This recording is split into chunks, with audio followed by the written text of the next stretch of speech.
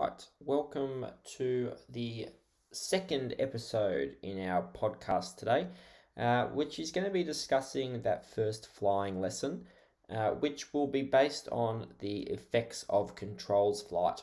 All right, so this is assuming that you've already gone out, you've had your trial introductory flight, you've signed up for the flying lesson. Flying lessons, and you've decided to make a go of this, whether it be in regards to an RPL, a PPL, or as the first flight on your journey to a commercial pilot license. That's what we're going to be looking at today. So quickly before we start the briefing, I just want to go through with you how you should have prepared for this flight. All right, so the importance of you doing a little bit of work outside of the flight school to get the most out of your experience. All right, so preparing for that first flight is really, really important. It's going to get you into the right headspace. All right, it's going to kind of put you one step ahead of the aircraft. All right, to use a really, really popular term that you're going to have drilled into you, stay ahead of the aircraft. All right, that includes on the ground and in a theory. So use those textbooks that the flight school would have tried to flog you off when you signed up. All right, so if it was the ATC student pilot kit, or whether it was Bob Tate, or whether it was some in-house theory program, they would have provided you with something. If they haven't, Google's your best friend, or you can just kind of sit back and enjoy this video podcast. All right, and we'll go through the basics, the real basics of what to expect in your first flying lesson. And then what we're going to do, we're going to kind of step you through this effects of controls briefing. So what this is the briefing that I designed when I was learning to be a flying instructor, 4 odd years ago. So I haven't really had a look at this briefing in a very long time. So there might be some interesting points in here that we can go through together. All right, so the flow of a long brief. So when you arrive at the airport for your flying lessons, generally the way it'll work is you'll have a long briefing, which focuses on the kind of theoretical aspect of the upcoming flight. That'll be half an hour to kind of 45 minutes. You'll then have a pre-flight briefing, which is 10 to 15 minutes, and that's generally used to kind of check your knowledge from the long brief, and to also kind of go through exactly what you're going to be covering in the flight, so the practical aspects of it. So all in all, the ground time for an hour flight is about an hour. All right, so it's about a 1-to-1 in these early stages of your flight training. As you progress through the training, the ground time before the flight will end up being longer than the flight itself.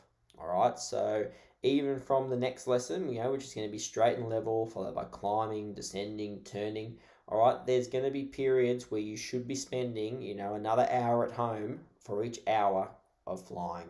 All right, so you'll get to the point where it's kind of an hour at home, an hour on the ground before the flight, and then an hour flight.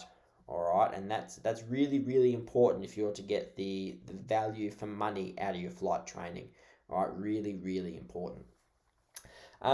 So if you've got a 10 a.m. flight, you'll be arriving at the airport sometime around 8:30. All right, for the pre-flight briefing, the long briefing, then the pre-flighting of the aircraft, to be turning that key, at 10 o'clock, to 10 past 10. All right, so you don't want to be known as that student that's always running late.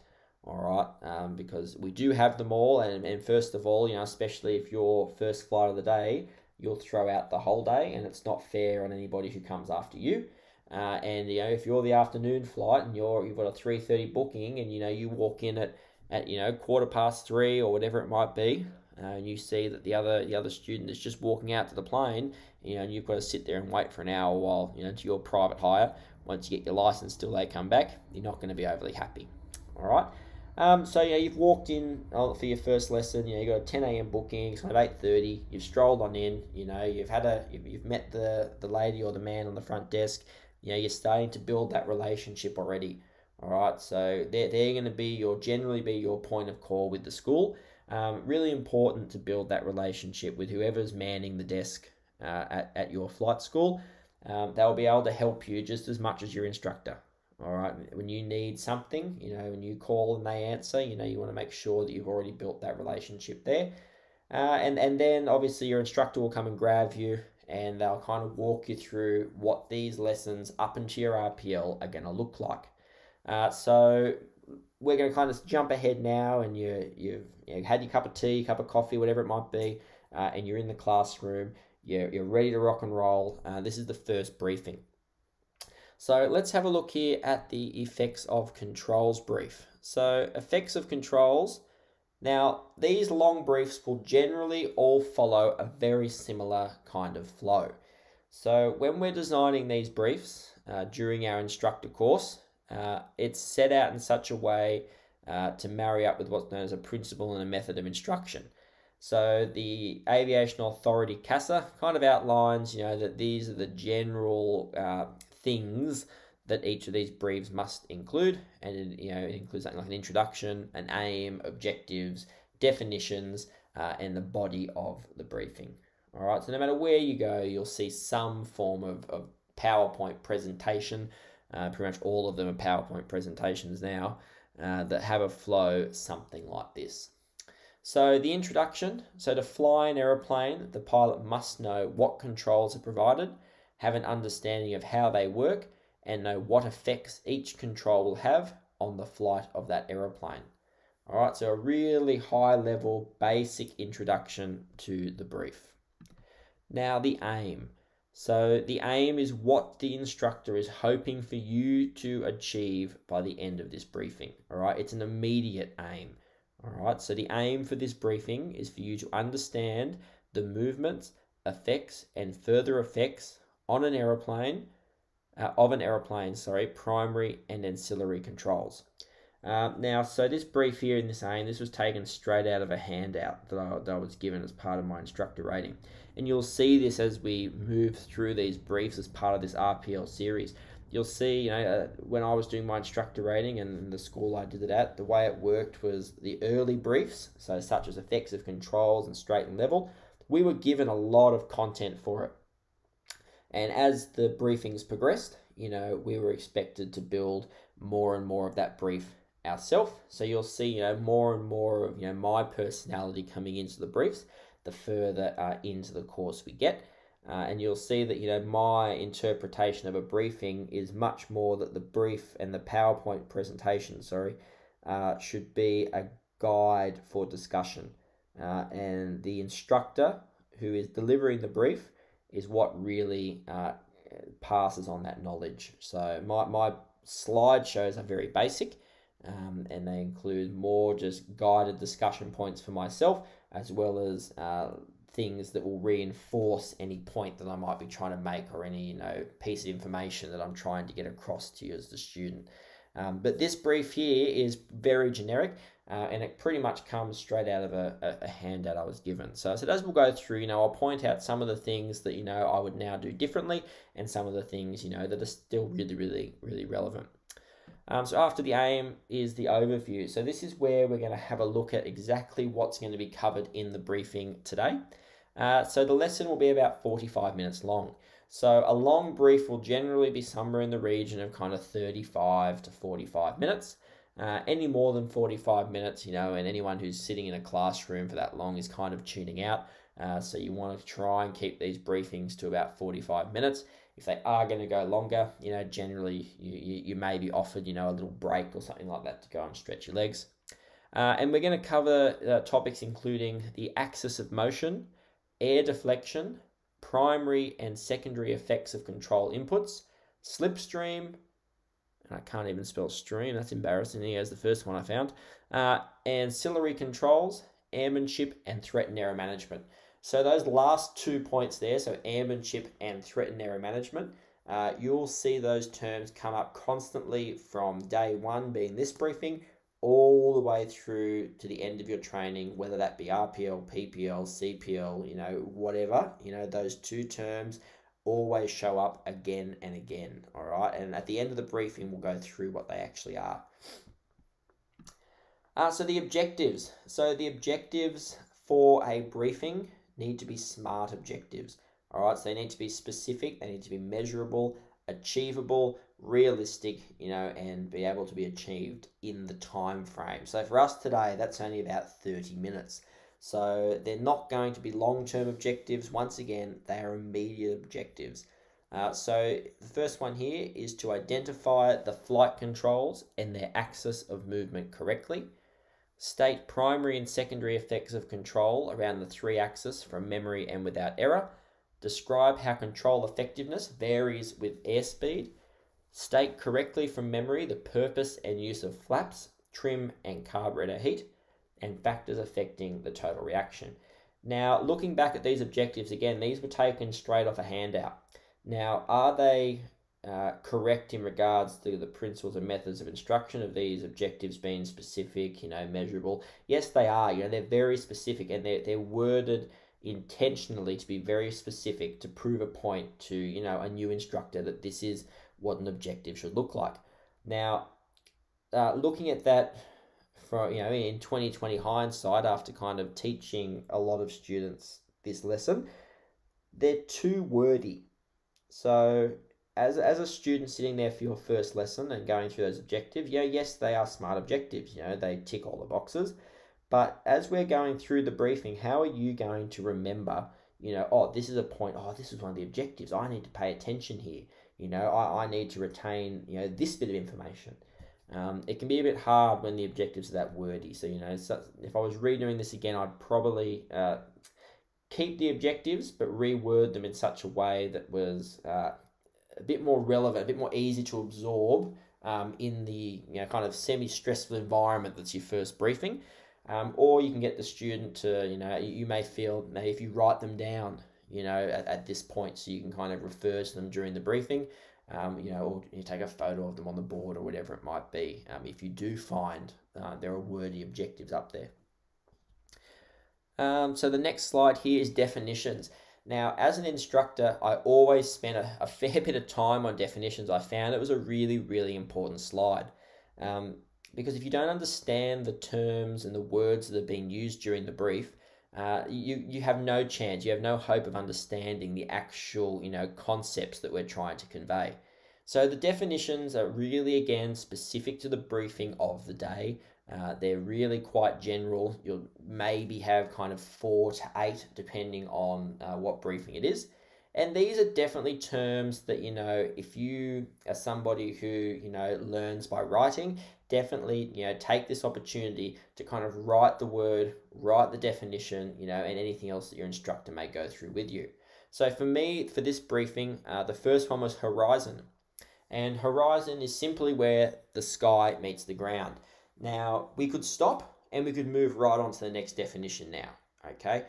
But what I find very helpful is to spend just a minute kind of going a little bit more in depth with these definitions to make sure that A, the student understands, and B, is there any value I can add to the definition at this stage that will make my life and the student's life easier down the track.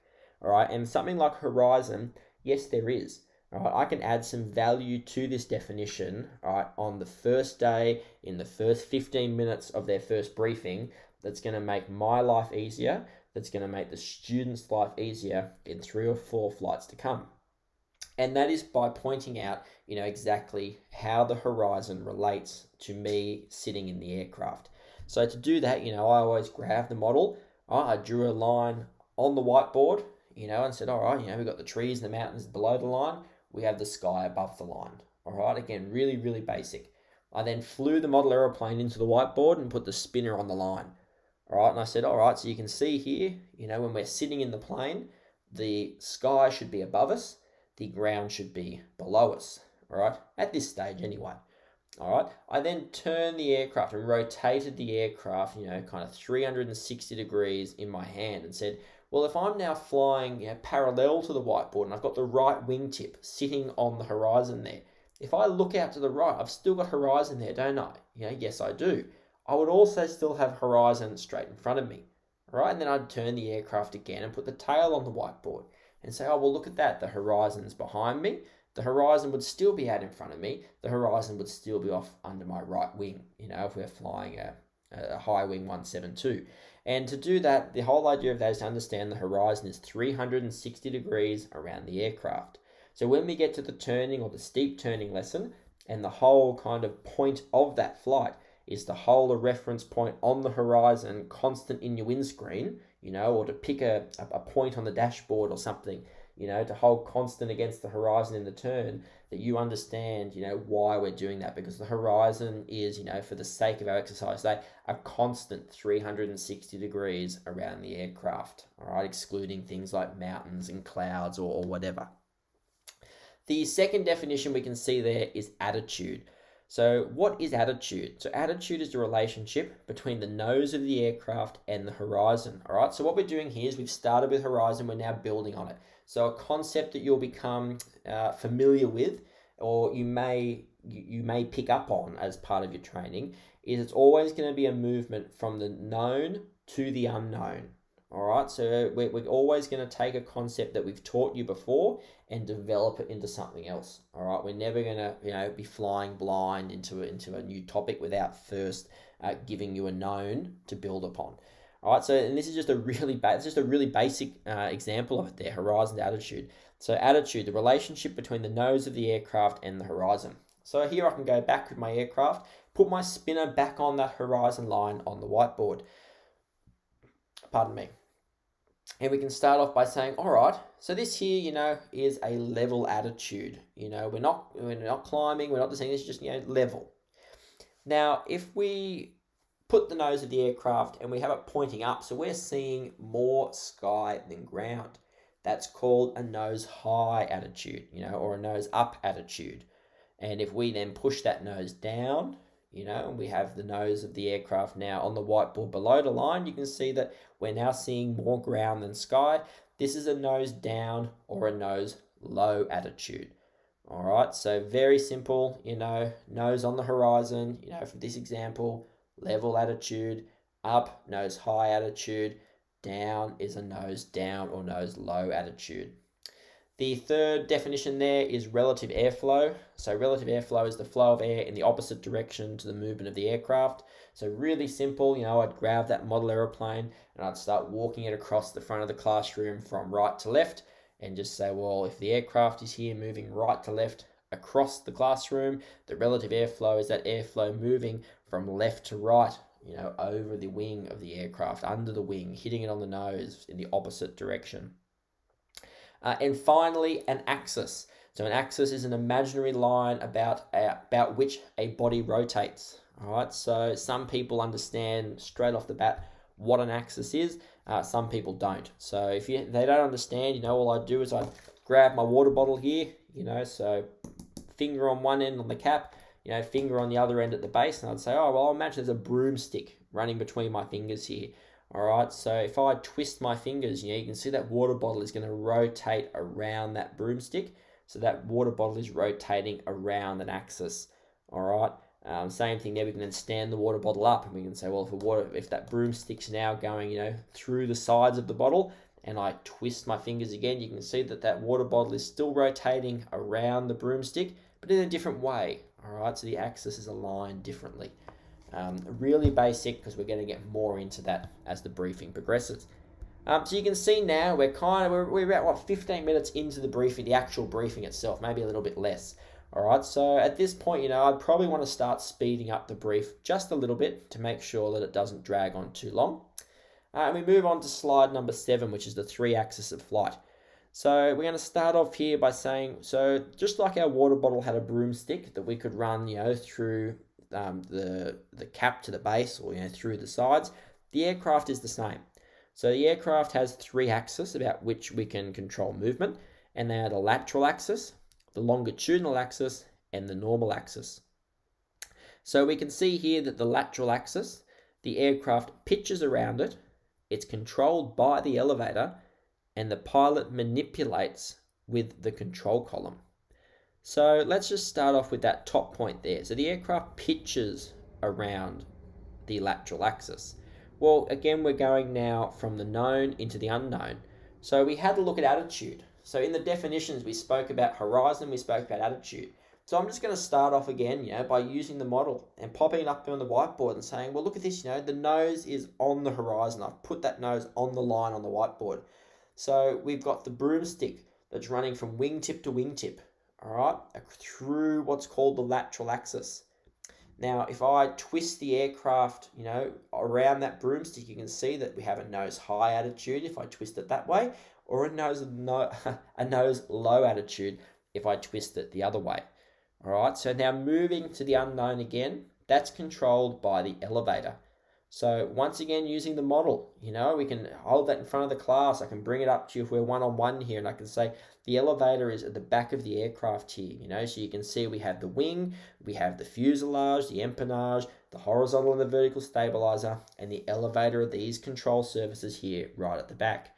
Now, what I would like to impress upon the student at this point is, one, the fact that the elevators move together. All right, so the elevators don't move independently of each other, from one side of the tail to the other. They move in the same direction, right? Now, Cessna 172 or our Cherokee. And as well, I'll just spend, a quick minute here talking about what direction the elevator is going to move to command a pitch either nose up or to command a pitch nose down. A really easy way that I found to kind of get students remembering which way the control surfaces moved was to use the arrowhead technique, and I can just use my pen for that. So if I move the elevators and I push those elevators down on the model, I can then put my pen underneath up into where the elevator connects to the horizontal stabilizer, and you can see it kind of creates an arrowhead pointing back and up.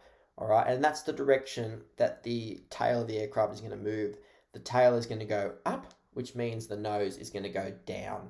All right, and again, then I can lift those elevators up. I can then put the pen in again where the elevator connects to the horizontal stabilizer, this time from above, because the arrowhead is pointing down, which means in this configuration, the tail will go down, the nose will pitch up. All right. And the final point there is, how, as a pilot in the cockpit, do I manipulate the elevator? How do I control the elevator? We do that with the control column. Now, if the student is familiar with an aircraft, we could obviously just kind of sit there and say, well, if I pull the control column back, the elevator is going to move in what direction, and you can there play with the elevator, use the arrowhead technique. If I push forward, what's it going to look like? If this is their first kind of flight at all, what we may need to do is we might grab a big picture of the cockpit of the aircraft out, and we point out, here is the control column. You pull it back towards you, the aircraft pitches up. You push it forward, the aircraft pitches down. The second one there is the longitudinal axis. So the aircraft rolls around this axis, controlled by the aileron, and it's once again manipulated with the control column. So for this one here, I once again use the model. I'll hold it from the spinner to the tail and say we've now moved that broomstick from wingtip to wingtip, from nose to tail. If I twist that broomstick now, you can see what's happening. If I twist it one way, the left wing will go down as the right wing comes up. If I twist it the other way, the left wing will go up as the right wing will go down. This is controlled by the ailerons. And now we can have a look at the ailerons. So these are control surfaces here on the outboard section of each wing, and they're different from the elevators. All right, these control surfaces don't move in unison; they move differentially. One will go up, one will go down, depending on which way we want to roll the aircraft. Once again, spend a little bit of time, or I would spend a little bit of time, with the student at this point, talking about how we know which one's going to go up and which one's going to go down, depending on which way we move that control column. Really easy again, we can use the arrowhead technique. All right, so if I roll the aircraft, if I turn the control column to the left, all right, that left wing is going to go down. So what configuration of the ailerons, is going to cause that to happen? All right, so if I want that right wing to go up, I'll push that left aileron down. I'll put the pen underneath, oh, look, there's our arrow pointing up. That wing is going to go up. All right, which must mean, the left aileron is going to be deflected upwards. All right, the pen's going to come in from the top. Oh, that arrow is pointing down. Really, really basic at this stage. Then the normal axis, or the vertical axis, the aircraft yaws around it. It's controlled by the rudder. and the pilot manipulates with the pedals. So again, we just the final movement of the broomstick from the top to the bottom. The control surface, which causes movement around that axis, is the rudder. So we'd have a look at it, up here at the back of the aircraft, we have the rudder. And once again, we can use the arrowhead technique. Let's say if I push the or depress the left rudder pedal, all right, what way will that rudder need to move to cause a movement of the nose to the left?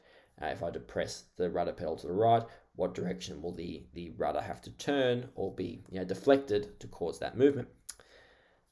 And then we move on to air deflection. So in this briefing, what we discuss as how an aircraft flies, really basically, and how these controls actually cause the movement around the axes, we just talk about air deflection. All right, so as you can see, the diagram that I used for it was really basic, and I draw this up on the whiteboard. So for me, this slide wouldn't appear at all until after I'd drawn, in front of the student, starting with nothing but a black line, how air deflection works, how we get a total reaction, and the changes in lift and drag. So for me, this was a summary screen at the end of the discussion, but for now, we can just have a quick look at it. So relative airflow, we have coming in here, represented by the blue arrows. We then have a flat plate, all right, so angled here, at about 40 degrees. And then off the other side, we have lift, we have drag, and we have our total reaction. So the first thing is airspeed. All right, so we talk about airspeed. So how does that affect the size of this total reaction? So if we forget about this big triangle for a minute and just pretend we've got this little triangle here, all right, with the total reaction that goes to about there.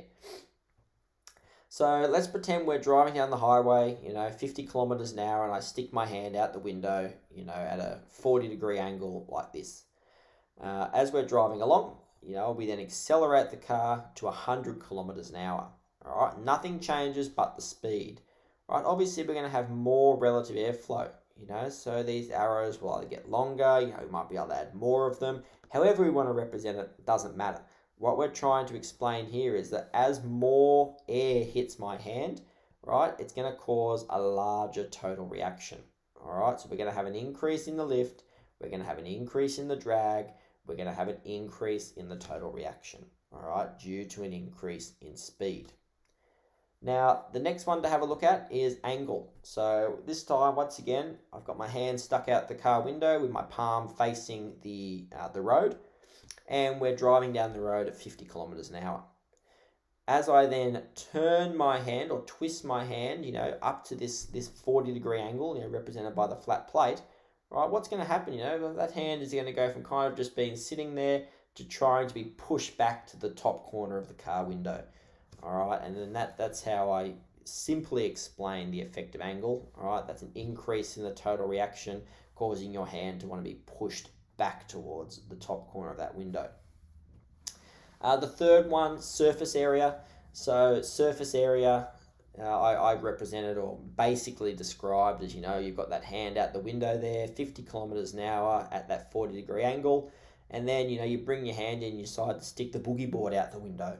All right, well, what's going to happen? Your hand's going to be there, you stick the boogie board out, or the boogie board's going to be left behind somewhere down the Hume Highway. All right, because it's got a much larger surface area, it's going to have a much larger total reaction. And the last one here, density. So density was always a little bit of a tricky one to kind of describe and explain at this level. And I did it simply by using a car once again, as we're driving down the highway. I've got my hand out the window and, the force is pushing my hand to the top corner of the window. If I then took that car, right, and I took it to outer space, all right, because outer space, the majority of people understand the fact that space is a vacuum. There's no air there, all right? If I'm driving my car through space and I stick my hand out the window, what's going to happen? Well, we're just going to float there, isn't it? All right, it's going to float away. All right, so again, theoretically and technically correct, no, all right, but it works to kind of give the concept of density and how it affects the total reaction. All Moving right along to slide 10. So we're approaching kind of halfway here. We're 29 minutes into the presentation, probably about 22 minutes into the actual brief. Now the primary controls. So we're moving into a kind of section of the brief now where I would start testing your knowledge. All right, because we're kind of getting back to things that we've already discussed and we're just adding little bits to them. So we've spoken about aileron and elevator and how they control pitch and roll already. All we're adding to it now is the fact that we call these things primary controls. All right, so when it comes here and it says the control column moves the ailerons. All right, and then again this answer, so this section here wouldn't be up yet. All right, I'd just have the picture of the control column, with control column written here, and I would say, all right, so if I move that control column left, all right, and deflect ailerons, what movement is that going to cause around, or what axis is that going to cause movement around? And I'd be obviously looking for the student to say, oh, well, it's going to cause a movement, around our longitudinal axis, or, maybe it will cause a roll about our longitudinal axis, and that's perfect. That's really, really good. And I said, what if I pull back on that control column? What's going to happen if I'm sitting here, and I'm looking at the horizon, and the horizon's running through the nose of the aircraft, and I'll pop the model back up on the board then, and I say, well, if I pull the control column back, what's going to happen to that nose? And I say, oh, it's going to come up. Oh, yeah, it is going to come up. So that's a movement about which axis, and then I can kind of do a little bit of probing. That's the lateral axis, so it's a pitch. It's a pitch about the lateral axis.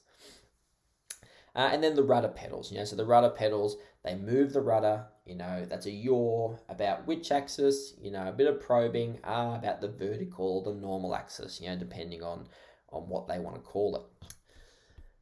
The next slide here is further effects of controls, or secondary effects of controls.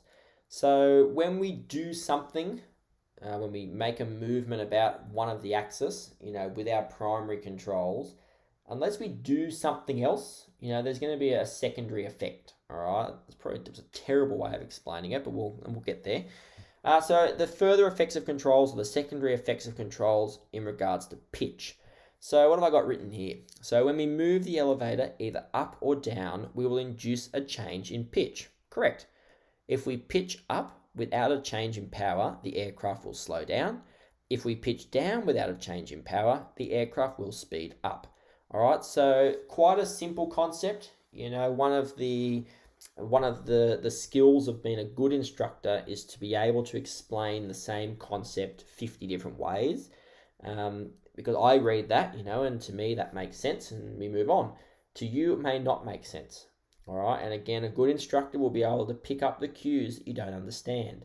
A more junior instructor may be able to do that through questioning. A more senior instructor will be able to do that simply by looking at you. All right, we can tell when you don't get it.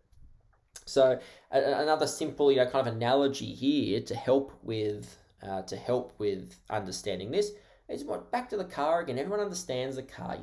Some people don't like using the car analogies for the total reactions and things like this. But, everyone drives a car. Everyone kind of understands where we're coming from with it. So if I'm driving down the Hume Highway, foot flat to the floor, 150 kilometers an hour, the car's not accelerating anymore. We're maxed out. All right. We then hit a hill. So we start climbing up that hill in our car. What's going to happen to the speed? All right. Well, we can't maintain 150 kilometers an hour, all right, going up that hill, because that's all we could maintain on a flat ground. So we're going to slow down. All right. The aircraft is no different. If we're flying along in level flight, so we're not climbing or descending, full power, and then we pull back on the control column and we start climbing, right, we're going to slow down just like the car. So conversely, if we're back in the car on the Hume Highway, foot flat to the floor, 150 kilometers an hour, we're barreling down, and we see the Big Dipper coming up, all right? We've got a bit of a decline. As the car starts going down the hill, all right, we notice the speed going, 150, 155, 160, all right? The car will accelerate, and the aircraft, once again, is no different. If we have that aircraft, full power in level flight, and we push that control column forward and we pitch down, we are going to accelerate. So then we have, the secondary effects of pitch. So the primary effect of our elevator is a pitch up or a pitch down. The secondary effect is a change in airspeed, and obviously a change in altitude. So the next slide talks about the further effects of controls or the secondary effect of roll. So when we move the ailerons, we induce a roll, correct? The secondary effect of a roll is a yaw in the same direction, and the aircraft will tend to slip into the turn. So in three briefings time, when we talk about turning, all right, we're going to tell you that when we roll an aircraft left, it's going to initially cause a yaw to the right, followed by a slip to the left, followed by a yaw to the left. All right, so this is one of these slides that is it's in everybody's effects of control brief that I've ever seen. And then in the turning brief, we kind of change the concept up a little bit more. So for me, it is an oversimplification of the concept, but we'll stick with it for now because this is most likely what you're going to experience in your effects of controls brief. And all it's saying here is when we roll the aircraft left, all right, we know that, and again, this is where I'd start kind of probing for your understanding. If I say, if I want to roll left, which way are these ailerons going to be deflected? How would I command this roll to the left in the cockpit? All right, so as we roll the aircraft left, and for this one here, again, really, really basic. I just kind of stick my pen on the top of the aircraft, through the roof here, the pen sticking up this way. As we've rolled the aircraft left, you can see that, that total reaction is kind of tilted into the turn now. So what's that going to cause? The aircraft is going to kind of slip into the turn.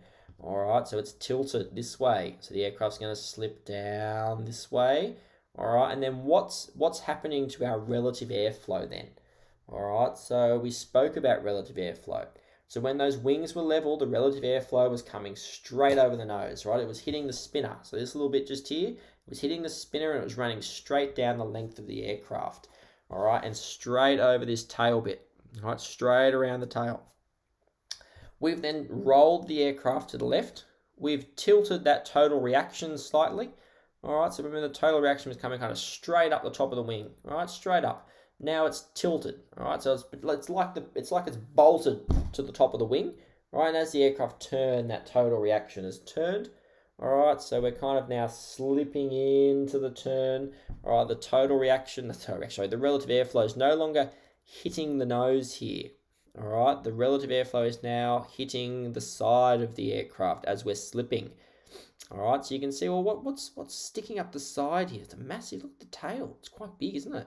So as the airflow now strikes the side of that tail, it's going to try and push the tail out of the turn. All right, it's going to push it that way, which is going to cause the nose to yaw in the same direction as the turn. All right, so that is our roll, followed by our slip, followed by our yaw. All right, and once again, that kind of concept will be built upon in the turning brief, and because that definition or that kind of description of how that all happens, that was very, very basic, and we'll build upon that in further briefs. Further effects of controls, yaw. So when we deflect the rudder, we induce a yaw. The secondary effect of yaw is a roll in the same direction, and the aircraft will tend to skid into the turn. All right, so when we deflect the rudder, we induce a yaw, tick. So the secondary effect of a yaw is a roll in the same direction. So all I used to do to describe this phenomena is simply use the wings and to draw two circles. All right, so if I've got the aircraft and I attach a pencil to the end of each wingtip, so I can draw a circle on the ground, and then I twist the aircraft, or just rotate the aircraft 365 degrees and just draw some arcs. You can see that if I yaw the aircraft to the left, all right, the arc drawn by the right wing or the outside wing is going to be longer than the inside wing. All right, so what it's saying there is that outside wing has a further distance to travel in the same amount of time, which is going to mean it's traveling faster. All right, so if we think back to our flat plate theory or our total reaction, one of the factors that affected the size of that total reaction was speed.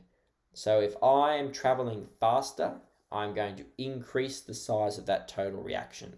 So the outside wing is traveling faster. So if you're to the left, the right wing is traveling faster. The size of the total reaction lifting that wing is now greater. So that wing will come up, all right, which is going to cause a roll, all right? So we think back, if a wing is coming up, well, that's a roll, isn't it? So if you're left, the outside wing, so the right wing, has traveled further over the ground in the same amount of time, greater speed, greater total reaction, that wing's going to come up. So a yaw to the left is followed by a roll to the left. So slide 14, so we've only got kind of 8 slides to go now. We're 40 minutes into the presentation, so about 35 minutes into the brief. So the aircraft is in balance when the relative airflow is in line with the longitudinal axis. When in flight, we keep the aircraft in balance by stepping on the ball. So this is quite important, it's an introduction to kind of making sure that your feet aren't asleep. All right, so the rudder pedals are the most forgotten about flight control. Right, because a lot of aircraft that you do your initial training in, 172, the Cherokee, anything kind of low power, slow, anything good for initial flight training, you can fly it without rudder pedals. All right, as long as it's got a nose wheel, really. But then when you get into the more complex aircraft, the faster aircraft, if you're flying something like a Caravan, you'll end up keeping the aircraft in balance using the fuel tanks, the fuel indicators, all right? Because if you don't fly in balance, you'll end up burning the fuel out of one tank first. So it's important that when we're up in cruise, when we're doing different maneuvers, when we're transitioning, between different stages of flight, high power, low speed, high speed, high power, all these different configurations, that we keep the aircraft in balance, and we do that using a balance ball. All right, and then we just simply explain here, that if the ball is out to the left, how do you center it? All right, you step on the ball. So if the ball is deflected out to the left here, you'll push on that left rudder pedal until the ball is centered. All right, if it's out to the right here, you'll push on or you'll step on that right rudder pedal until the ball is centered. Now, an important point to remember here is that once you've pushed, on that right rudder pedal and you've centered the ball, you've got to keep that pressure there, all right? Unless you've got rudder trim, or unless you change the configuration of the aircraft, whether that be via power or airspeed, all right, you've got to keep that pressure in. Because if you release that rudder pressure, the ball's just going to go back out to the side. All right, so now we're going to have a look at the effective airspeed on the controls. So a change in attitude induced by a movement of the elevator will cause a change in airspeed.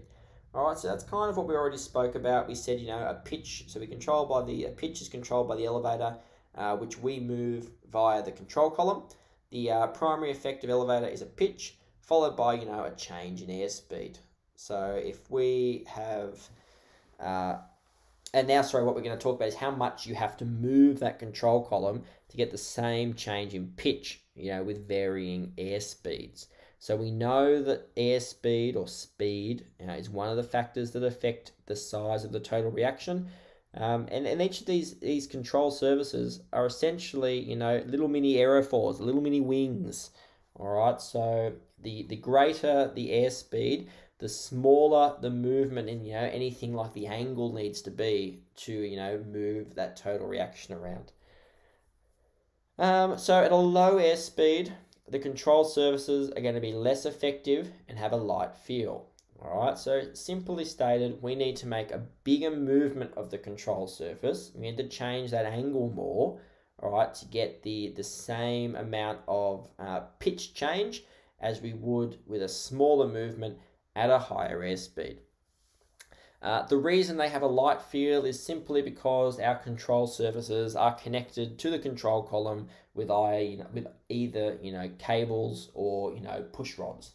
So we have a direct linkage to our control surfaces, so we feel that airspeed. So at a light airspeed, there's not much resistance there to movement, so they're feeling very light, very sloppy, and we need to make big movements of the controls to get the aircraft to respond.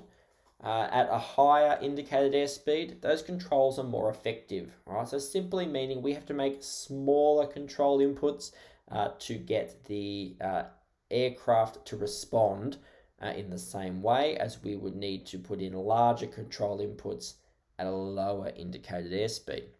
The control surfaces then have a more firm feel, all right, because once again, you're now fighting against a higher airspeed or a higher relative airflow to move those controls. The effective slipstream. All right, so if we just quickly go back a slide, so we talk about the effective airspeed. This affects all of our control surfaces. All right, so this affects our rudder, it affects our elevator, and it affects our ailerons. All right, now slipstream. So the slipstream from the propeller flows rearwards around the aircraft in a corkscrew fashion. The airflow over the tail section is energized by the slipstream. It increases rudder and elevator responsiveness. All right, so this one here, we talk about if you're sitting in the middle and you've got a friend either side on a hot day, and I stick a fan right in front of you, all right, you're going to get the nice cool air, where your friends on the left and right, well, they're sitting outside, they're sitting outside of that fan's slipstream. All right, so for this example, those two friends represent our ailerons. All right, they're out there sweating it out on the hot summer's day, all right, while you, Mr. Rudder and Elevator, all right, are receiving the benefit of the slipstream. Now, the other thing to remember is your flight control surfaces don't care whether the relative airflow is coming via, forward airspeed or slipstream from the propeller. To them, airflow is airflow, all right? So what that means is that at a low indicated airspeed and a high power setting, you're going to have quite a bit of responsiveness and quite a bit of effectiveness on your rudder and your elevator, whereas your ailerons are going to be extremely unresponsive and have a very light and very sloppy feel.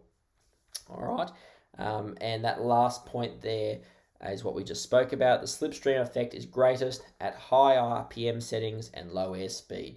So, on initial climb out after takeoff, or in a configuration where you're setting up for something like your best angle of climb, which we will speak about in a later brief.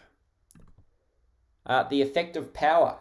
So the engine produces power, which turns the propeller, and then the propeller, produces the aerodynamic force of thrust, which sends us hurtling through the air. Power directly controls the strength of the slipstream. The more power, the stronger the slipstream. So the rotational airflow produces a yaw. So it's simply because, the propeller isn't sending back a column of air, in a uniform fashion. It's sending back a corkscrew of air. All right, so that twisting of air goes around the aircraft's fuselage, then up the empennage and strikes the tail. And as you can see, if it's pushing the tail on that side, it's going to cause a yaw to the left. So as we increase the power of the aircraft, the nose is initially going to want to pitch up, and the aircraft is going to want to yaw to the left. As we decrease power, the nose is going to want to pitch down, and the aircraft is going to want to yaw to the right. Okay, so the reason why that happens is, the aircraft is designed in such a way, and again, really, really basic, that it's going to fly straight, it's going to fly, true and in balance without you having to hold in a rudder input to keep that ball centered at a certain power and airspeed combination. And, without rudder trim or anything like that, that can only be at one power and airspeed combination, which generally is going to be, built into the aircraft to be your cruise speed, where you're going to spend the majority of your time. All right, you don't want to have your foot, burnt into the rudder pedal there or buried into the rudder pedal for 3 hours while you're on cruise. All right, so that's why these increases and decreases of power from that true setting, as I call it, the setting where, the tail is offset from center to allow for that slipstream, at cruise speed, will cause a yaw left or right, depending on an increase or a decrease in power, and it will cause a pitch up if you increase or a pitch down if you decrease power. What do we got here? So flaps. So then we're moving on to flaps. When flaps are extended, they induce more drag and produce more lift. They are used for safer flight at slow airspeed, and they provide better forward visibility during approach and landing. All right, so again, there's more to flaps than what's going to be discussed on this slide. This is the first flight you're going to be doing. All right, this is a really basic overview. Now, this table below that talks about extending and retracting flaps and what the aircraft pitch result is going to be is aircraft specific. All right, so in your aircraft, don't rely on the fact that extending flaps will cause an aircraft to pitch up. It may pitch down. All right, this is very specific to the aircraft that we were flying. So pay attention in your brief, for any specifics about that. Then we have a look at the airspeed indicator itself, and we point out, some of these color markings that are on here. Pardon me. So there is a maximum speed at which we can fly with flaps extended. That speed is called VFE. So this is the first time we would have seen what's called a V speed, V short for velocity, FE for flaps extended. So the velocity that we can fly with the flaps extended. In this example here for the Warrior is 103 knots, and it's indicated by the highest speed on this inner white arc. So you can see this inner white arc here stops at 103 knots. So flaps should be retracted in stages due to the loss of lift as wing surface area is reduced. All right, so again, we're keeping this relevant to what we've discussed in the brief. All right, so we didn't discuss anything about camber or anything about anything else other than surface area, speed, density, and angle early on. All right, so we're talking about here with flaps that, well, the flaps, all they're doing is that's the equivalent of replacing your hand, which is the wing, right, with the boogie board out the window. All right, the flaps, are lowering down like this. It's putting more, it's increasing the size of the total reaction for any given airspeed. All right, so we can fly slower while producing the same total reaction. All right, keeping it really, really basic. And we've got to retract them in stages. If we retract them all at once, it's like bring that boogie board from fully out of the window to straight in. All right, that aircraft's going to sink. All right, and I actually, when we go up and fly, we'll have a play around with, retracting the flaps and doing it properly, versus doing it incorrectly. So you can see the danger that incorrectly retracting the flaps may pose in the event of something like a go around, where we're low to the ground, we've tried to land, we've decided, we've botched this landing, we're going to go try again. It's important that we retract the flaps in stages, not all at once, or we could end up sinking back into the runway or back onto the ground. Okay, what have we got here? 19. So trim tabs. So trim tabs counteract an aerodynamic force. They act in the opposite direction to the primary control surface. There are fixed and adjustable trim tabs, and they are pretty much the poor man's autopilot. So unless you're at a really, really fancy school with a plane with an actual autopilot that works, trim tabs are the closest thing you're going to come to an autopilot until, well, it was the closest thing I came to an autopilot until well after my CPL. Actually, it was the first time I flew anything with a working autopilot was the Caravan in Western Australia. That was a treat. All right. So it's important that from very early on in your training, you understand how to correctly trim an aircraft. You trim it, and it makes your life an awful lot easier, especially when you move on to, even PPL navigation training. There are students who get through their RPL and start their PPL training who still can't trim an aircraft properly. And when you then add navigation, a lot of heads down or head down time, compared to what you're used to in the cockpit. If the aircraft's not trimmed, by the time they've, looked at the map and kind of worked out where they are, they've either climbed 500 feet, or descended or whatever it might be. So there are two types of trim tabs. The fixed, so rudder set to fly. All right, so what that means is sometimes you'll have a little metal plate that sticks out the back of the rudder. And what that is, that's set on the ground, so it's bent and pushed one way or the other, to, again, keep that ball centered at a certain airspeed and certain power setting. All right. The second one is an adjustable trim tab, and for us, that was only ever an elevator trim tab, or in the Warriors and the Pipers, they sometimes had workable rudder trim. So the elevator and how we trim it. So if I'm pushing forward on the control column to stop the nose from coming up, what that's telling me is I have to trim forward. If I'm holding the control column back, so if I'm pulling the control column back, to stop the nose of the aircraft from dropping, I need to trim the nose up. So if I'm sitting in the cockpit and I'm pulling that control column back and I have a trim wheel in front of me, I need to trim back. All right, so I need to start trimming the nose up until all of that pressure has been relieved or released from my hand, and I can take my hands off the control column and the nose does not want to come up or down. Okay, so I spend quite a bit of time, even on the ground here, looking and pretending there's a trim wheel there and trimming, and pointing out the really important fact that the trim wheel shouldn't move the nose. So you set the attitude with your control column and then you trim the pressure off your hands. All right, you do not move the nose with the trim wheel. All right, that's what your control column's for. Slide 20. So we're getting to the tail end of it all now. So the throttle. So the throttle controls the amount of fuel and air going to the engine, and it directly controls the amount of power produced. So in the Warrior here, you'll see that our throttle looks more like a little throttle quadrant. In a 172, it's the vernier type that comes in and out of the dash. And we set a power using an RPM in our light aircraft. So a cruise power setting in a 172 or a Cherokee is going to be somewhere between 22, 2400 RPM. And we need to monitor,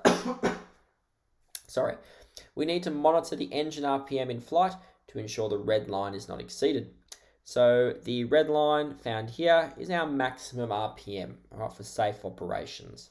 So I'm not going to go into any more about that at this stage. All right, we're more likely to exceed the red line in a dive. So as we accelerate the aircraft, all right, we can actually increase the RPM of the engine. Moving the throttle forward will increase the RPM. Moving the throttle rearward will decrease the RPM. All right, so you push it forward to go faster, you pull it back to slow down. Slide 21, the mixture control. So if the throttle controls the amount of fuel and air going to the engine, the mixture controls the ratio of fuel to air that goes to the engine.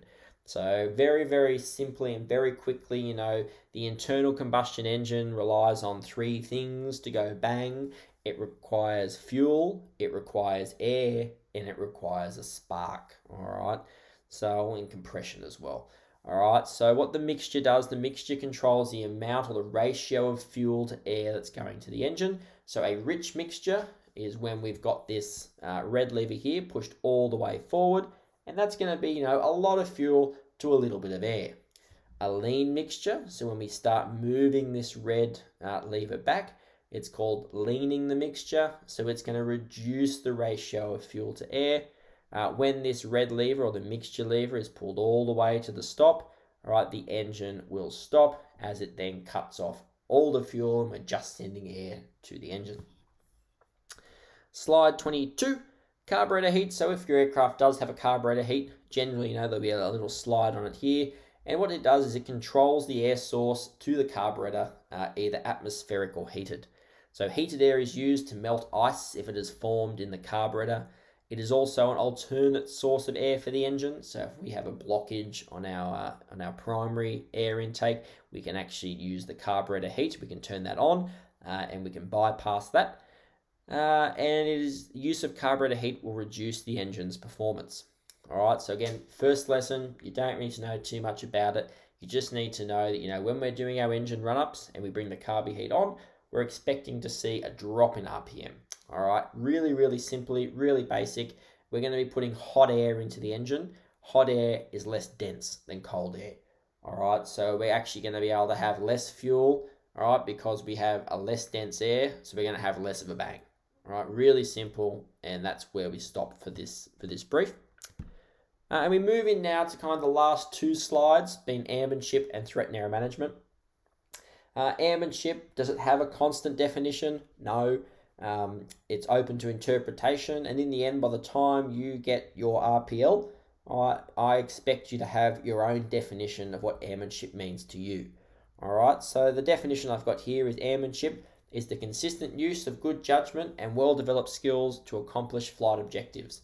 All right, so really what it's about is about making sure that everything from your preparation for a flight to your conduct during the flight, all right, and even your self debrief after the flight, all right. So if you notice something that's unsafe, call it out, all right. If you don't feel well, maybe today's not the best day to go flying, all right. But it's also about making sure that you have knowledge of the rules and the regulations, all right, because ignorance is no excuse, all right, for breaking the rules or possibly causing injury or worse. Now, what we're going to talk about now is our lookout. So we have a visual flight rules is what we're operating under for all of your RPL, which means we look outside the aircraft to make sure we don't hit anything. All right, and that involves hitting things like mountains, the ground, other aircraft, or clouds. All right, so anything up in the air, birds included. We look out, we see, we avoid. All right, so we do that using what's known as the ALAP cycle. So attitude, lookout, attitude, performance. A for attitude, we're looking outside, making sure that the nose is where we want it in relation to the horizon. The L for lookout, well, we're going to look out to the left, we're going to look out in front, we're going to look out to the right. All right, and that's just looking for things such as traffic, things such as clouds, things such as birds, if we're in the training area, things such as airspace, all right, the landmarks on the ground that kind of remind us, what piece of airspace we're in. We then go back to the attitude, look out the front again, make sure the nose hasn't come up or down in relation to the horizon, and then we check our performance. All right, so we check things to make sure, such as, we check things such as our airspeed, our oil temperatures and pressures, make sure we're in balance, that we're maintaining the correct airspeed. All right, so all of these little things that we'll check as part of our scan going forward. Then the last little bit to look at here is what's known as the clock code.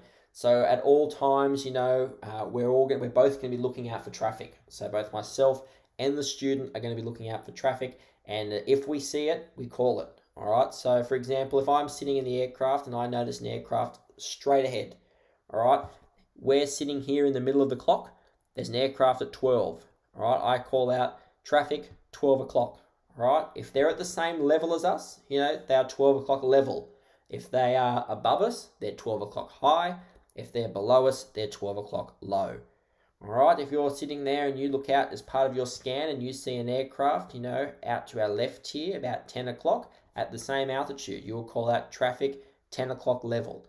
All right, we'll get to a stage, where you make a decision then. Well, is that 10 o'clock level traffic a threat or not a threat? All right, so meaning are they conflict to us, or are they no conflict to us?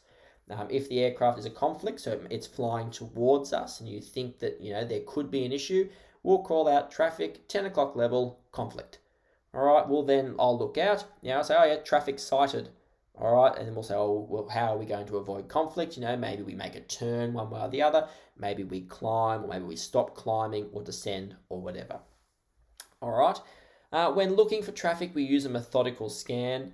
All right, so we use what's called the saccade cycle now. So we look across the window, kind of 10 degrees up and down at a time. Your instructor will go through that with you. We report traffic sighted by referencing its position on a clock face. We've just discussed that as the clock code. And we always know who is in control, so handing over, taking over. All right, so only one person can be flying the aircraft at a time, whether it is you or me. So we use the handover, takeover technique. So if I'm flying the aircraft and I want to hand over to you, I'll say handing over.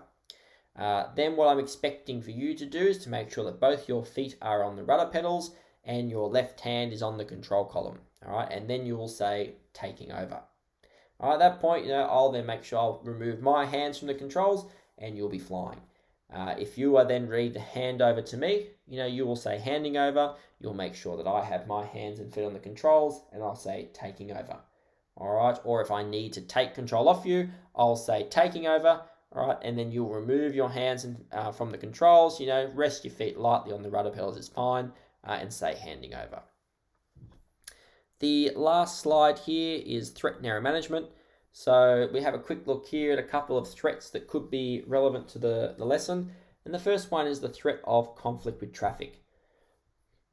Now, what would cause that threat to become an actual, issue is the error of an ineffective lookout. So, we're in the plane here, we're having a look at the primary effect system controls, we're engaged in conversation, the fact that, very easy to forget about that lookout, and then the management for that threat to make sure it doesn't happen is, that we maintain that ALAP cycle, that methodical scan. The second threat is, not knowing who is in control. So that's where it's important that we have, good two-way communication in the cockpit. All right, so ineffective communication is the error, and the management is we're always going to use that handover takeover method. A threat of an uncommanded yaw. So the error is not flying in balance. All right, and the management is keeping the ball centered. I don't really like those three. All right, again, they came straight off my sheet many years ago. But it is what it is there. They're not wrong. They're just not the greatest threats, errors, or managements I've ever seen. A couple of things to remember here just as we're finishing up. So we're at an hour 5 total. So about, a 55-minute brief. So again, I ramble and carry on a little bit and I go off on tangents and this is what happens. So threat and error management is a part of everything we do. So it's important to remember that. Everything we do is about either, removing threats or, having a management technique to mitigate the threat. All right. So a threat is something that can be either inside or outside the cockpit. So it's important to remember that threats are internal or external. An internal threat would be something like you or me. All right. It may be something like, the fact that it's a really cramped cockpit. All right, or in the fact of a high wing aircraft, sometimes it's hard to see into the turn, so we have to kind of lean forward and make sure that when we're turning, we're clearing the turn. An external threat is something that's happening outside the aircraft, so it could be other traffic, it could be a weather threat, it could be birds, it could be air traffic control. All right, so you can see there's a lot of things that can be classified as threats, and we can either mitigate them or we can remove them. And the error is something the pilot has or has not done to mitigate the threat. All right, so if we have a mitigation technique in place, so let's say the threat is the fact that we're flying a high wing aircraft and when we're turning, to the left, let's say, you have a bit of trouble seeing into the turn. All right, so we can't remove that threat. We can't take the wings off. All right, I guess you could fly a low wing, but we'll pretend we're assessing the man or girl for the time being. So, the mitigation for that is going to make sure we kind of lean forward and we clear that turn and we look into the turn. So the error there may be, the fact that you've become complacent. All right, you haven't cleared the turn. You're not following the correct, process during the turn. And obviously, we then don't know what we're turning into. So the final slide is a recheck of the objectives. All right, so this here is to make sure that, as the student, you've followed along in the brief and you've actually absorbed some of this knowledge. So the first one, identify the flight controls and their axis of movement correctly. So it could be something as simple as, the instructor handing you the model and going through you saying, oh, which ones are the ailerons? If I want to roll to the left, which way are they going to go? Oh, very good. So what axis is that moving about, etc., etc. So that kind of then covers off the second one as well. I would cover the first point here and the second point just using the model. Describe how control effectiveness varies with airspeed. So if I'm flying really, really fast, the elevator, for example, I might ask you, is the elevator going to be effective or, less effective at a higher airspeed? Are we going to have a firm feeling on the controls or, is it going to be a bit sloppy? State correctly from memory the purpose and use of flaps, trim, and carburetor heat, if applicable. So this one here, again, I wasn't really happy with this objective. So, just asking you now, so if we're using flaps in the aircraft that this briefing was based upon, if we're extending the flaps, are we expecting a nose pitch up or a nose pitch down? So I'll just be saying, oh, it's going to be a nose pitch up. So if we're retracting the flaps, why is it important that we retract them in stages and not all at once? And all I've been looking for there is an answer somewhere along the lines of, oh, because, as we retract the flaps, we're going to lose that lift, so we're going to experience a sink. So it's important that we control that sink by removing the flaps or retracting the flaps one stage at a time. And the final one here, what are the 4 factors that affect the total reaction? We'd just be looking at, speed, angle, density, and surface area. All right, so that's it for the long brief today. So we're at about an hour 10, so I've blown it a little bit here time-wise, but again, I have rambled on. So for me, this is again the first time I've looked at this briefing in a very, very long time. There's some things I would change about it. The contents there, the boxes have been ticked, but again, it comes down to the delivery of the brief more than anything, and that's why, again, going back to the first video podcast or the first podcast, where it's so important to pick the right flight school and the right instructor, because I could give this slideshow to a monkey, and train a monkey to, press the button to go through the slides, but you're not actually going to learn anything from a slideshow. You're going to learn from the instructor. So the next podcast will be based on your second RPL flight, which will be straight and level. So before then, first of all, go off and enjoy the effects of controls flight. Have an excellent time. It's a big moment. It's the first time, your first step on the journey to your license. So before the next podcast, if you can have a bit of a read through the textbook for the second flight, have a look at the lift formula, both the engineers and the pilots lift formula, and I'll see you back here next time. Thanks, guys.